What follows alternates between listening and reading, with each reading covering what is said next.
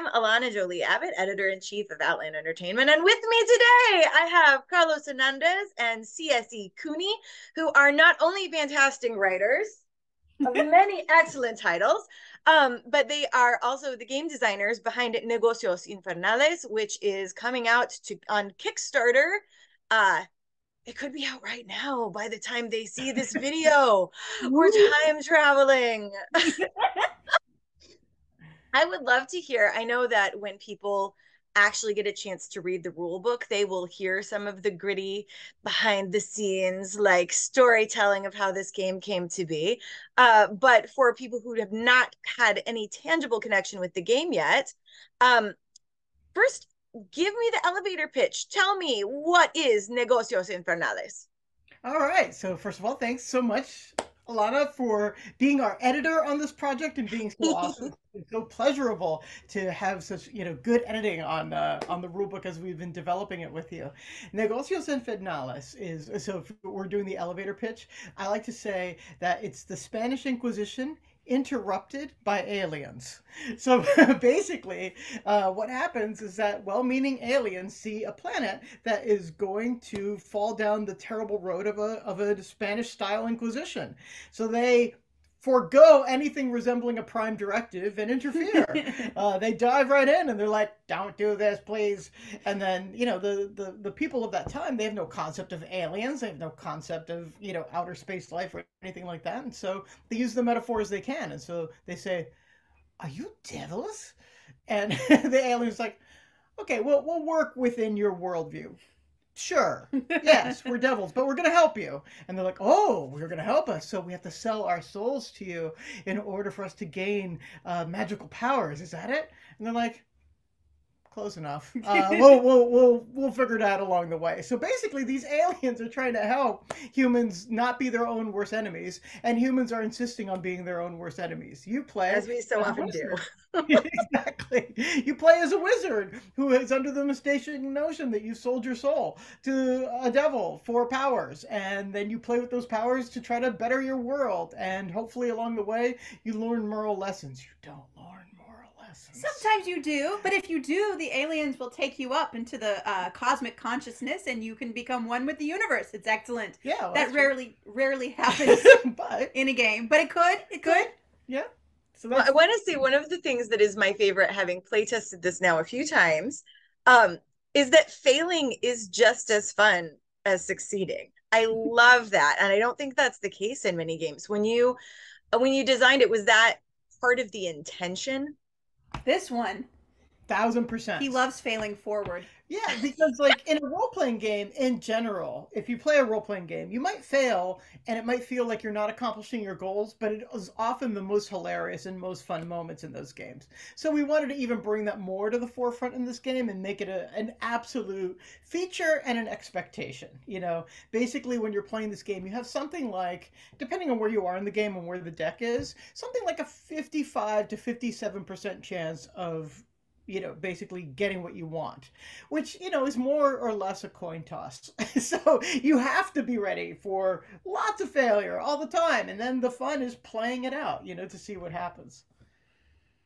I think as long So as you're advancing the narrative, which you do by looking at these tarot-like cards with a beautiful image and then a weird saying, and you kind of interpret that card to mean the success or the failure, and they're highly interpretable like many oracle cards and can go either way, but as long as it's rich and as long as it's like wild, it's right whether or not it's a success or failure. It's a good story that way. So Claire, I imagine, because I know before this you were not a gamer, Yeah. that storytelling aspect, I think, must be part of the appeal for people who maybe didn't come to this through other RPGs.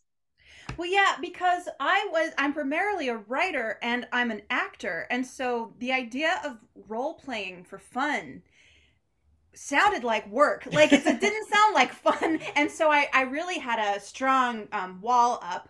And Carlos really wanted to take that wall down. He wanted to give me my gateway game, as it were. And so one of his early ideas for the mechanics was making it, taking out the dice rolls and the math.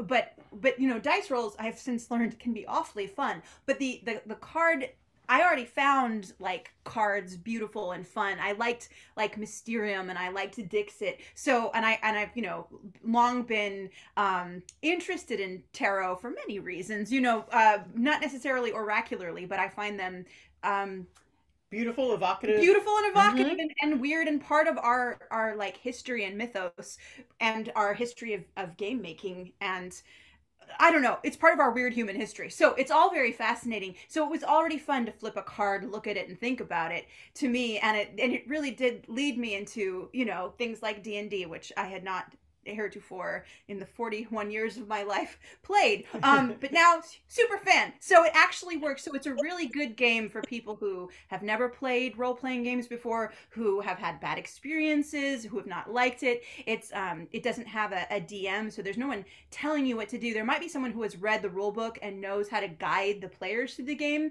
but everything is built together. The world building, the decisions, the characters, all information is plain to all the players, and there's nothing hidden or mysterious, but the characters may not know what's going on. So there's a great deal of dramatic irony on many levels that is sly and hilarious, and it just keeps getting weirder and wilder and building. What we mostly had to do is put constraints on it to make it gamic rather than sandboxy. Well, and I think that, the characters may not always be collaborating with each other. They can certainly come to a head. But as players, you're a team in creating this story in a way that I think it's possible in other role-playing games to be a little more combative with your fellow gamers. And here it's very much more about coming together and telling a story. And I think that's very welcoming. It's really very much a dramatic irony simulator in that like what it's really trying to do is put everyone a little bit in the place of the player and a little bit in the place of the DM, so that you get a taste of both sides of it at the same time wherever you are in the game. And it turns out to be just like a really interesting mix. And people with no background in improv or games, we wanted to give them a great deal of structure to, like, if they draw a blank or they have that frozen decision, we wanted them to feel that both in the deck of cards they had something to look at and to think about and interpret, something solid, and the ability to ask their fellow players, I'm drawing a blank, do you have any ideas? And then you get 5 or 6 voices giving ideas. Whether or not the player uses any of it, it's something to kind of chafe against and sort of get them back into the zone, which I think is nice.